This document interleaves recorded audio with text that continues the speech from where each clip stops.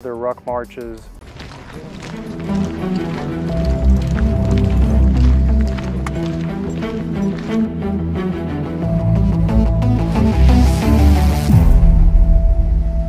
We've been partners with Honduras for a long time, so we're currently at Sotelcano Air Base. We've been here for 40 years.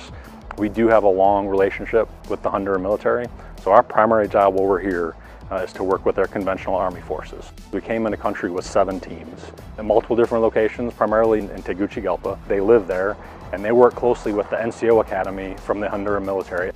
3, 2, 1, para acá.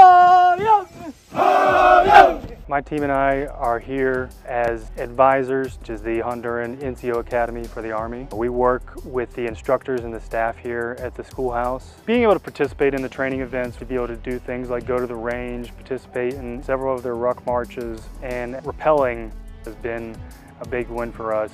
Our primary objective here was really to establish rapport. It was to work with the Honduran Army, kind of establish a relationship first. And then once we kind of established that rapport, it was more towards kind of showing value. SFAB representatives from the United States Army are knowledgeable, are mature, are trustworthy, and do bring a world of knowledge to the table.